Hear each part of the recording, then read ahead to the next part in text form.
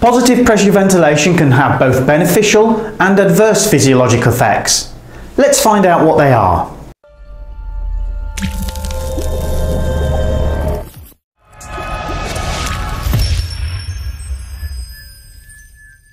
Hello there and welcome to my YouTube channel. If this is your first time here and you want more of this content, don't forget to hit the subscribe button below, and if you hit the bell, you'll get notified whenever I release more content.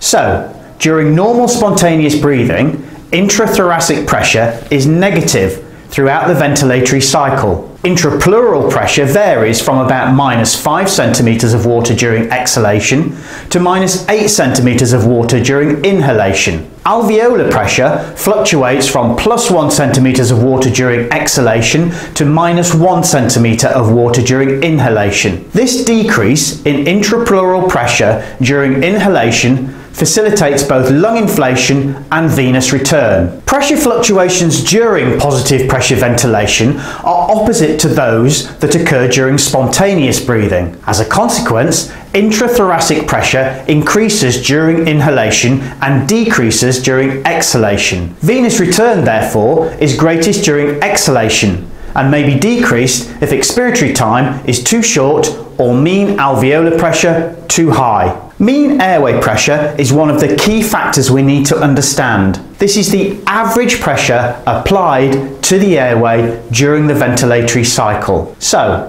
what are some of the pulmonary effects of mechanical ventilation? Shunt is blood flow without ventilation. Pulmonary shunt occurs when blood flows from the right heart to the left heart without participating in gas exchange. This results in hypoxemia. Capillary shunt results when blood flows past unventilated alveoli, and this can occur during atelectasis, pneumonia, pulmonary edema, and acute respiratory distress syndrome. Normal anatomical shunt occurs due to the Thebesian veins and bronchial circulation. Positive pressure ventilation usually decreases shunt. An inspiratory pressure that exceeds the alveolar opening pressure will expand the collapsed alveolus, and also an expiratory pressure greater than alveolar closing pressure prevents its collapse. This maintains recruitment. A relative shunt effect can occur with poor distribution of ventilation, such as occurs in airway disease. With such poor distribution, some alveoli are underventilated relative to perfusion,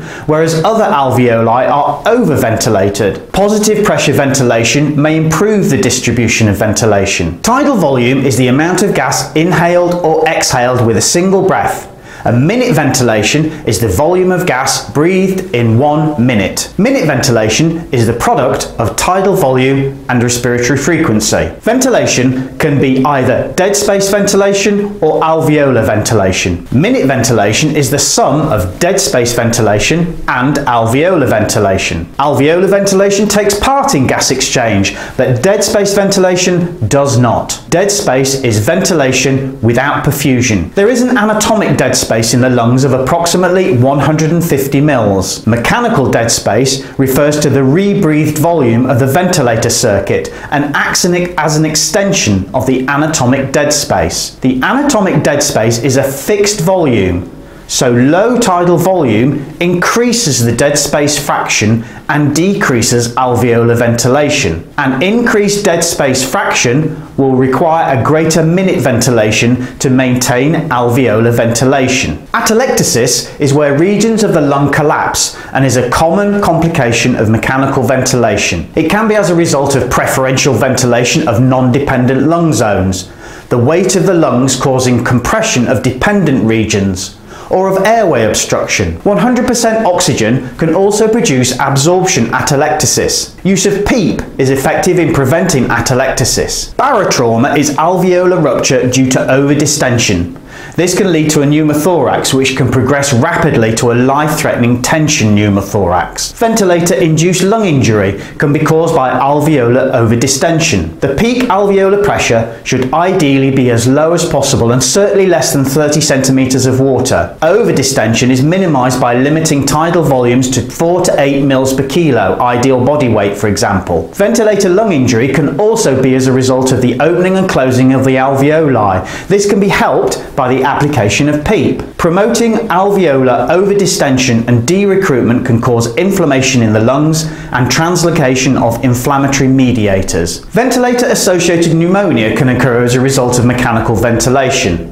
This most often results from aspiration of oral pharyngeal secretions around the cough. Hyperventilation will lower the PaCO2, which increases arterial pH. This alkalosis can cause hypokalemia, decreased ionized calcium, and increased affinity for hemoglobin for oxygen. In other words, a left shift of the oxyhemoglobin dissociation curve. Relative hyperventilation can occur when mechanical ventilation is provided for patients with chronic compensated respiratory acidosis. If a normal PaCO2 is established, then the result is an elevated pH. It is commonly recommended that an FiO2 of greater than 60% should be avoided, particularly if breathed for a period of more than 48 hours. High inspired oxygen concentration is considered toxic. Mechanical ventilation could also have some cardiac effects, in that it can decrease cardiac output, resulting in hypertension and potential tissue hypoxemia. Positive pressure ventilation may also increase pulmonary vascular resistance. The increasing alveolar pressure, particularly with PEEP, has a constricting effect on the pulmonary vasculature. This increase in resistance decreases left ventricular filling and cardiac output. Consequently, right ventricular afterload can increase,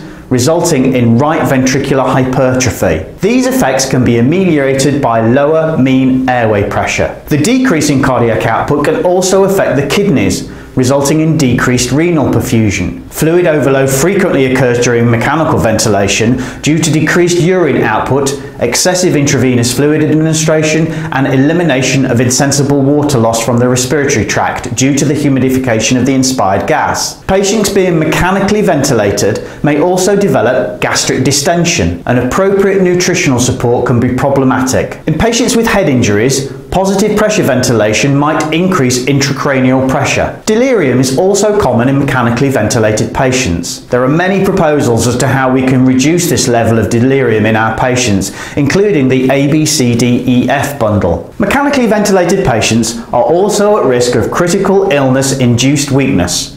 And if the respiratory muscles are not used, ventilator-induced diaphragm dysfunction can occur. Early mobilization of the ventilated patient is used increasingly to address this problem. Mechanically ventilated patients are also at risk of complications of having an endotracheal tube or tracheostomy tube, such as laryngeal edema, tracheal mucosal trauma, or contamination of the lower respiratory tract. Sleep can be difficult for the patient who is mechanically ventilated. They will not have normal sleep patterns, and this deprivation can produce delirium, patient ventilator asynchrony, and sedation-induced ventilator dependency. Finally, there may be a lack of synchrony between the breathing efforts of the patient and the ventilator. This can be caused by incorrect settings of the ventilator, or pain, anxiety, and acidosis in the patient.